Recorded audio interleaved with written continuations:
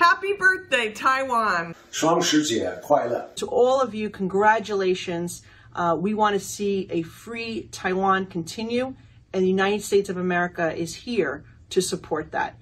中华民国欢度110年国庆，美国各州政要对台湾人民献上诚挚的祝福。国会参众两院的议员也发出声明祝贺台湾。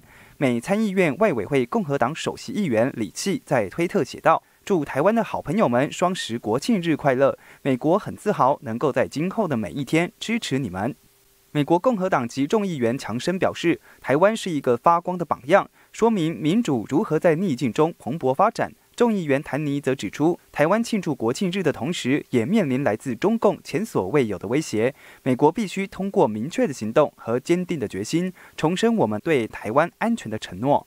I have visited Taiwan and am familiar with their history.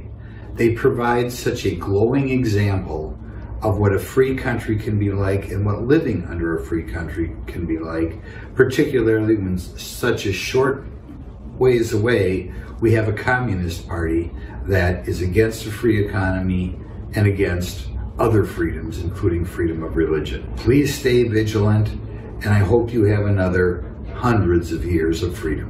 除了美国政要发声力挺，芬兰国会友台小组主席凯尔纳也在推特上表示：“台湾，我支持你。欧洲应该谴责中共的挑衅。”加拿大也有多位跨党派国会议员出席渥太华的国庆参会，表达对台湾坚定支持与诚挚祝福。新唐人亚太电视张瑞珍整理报道。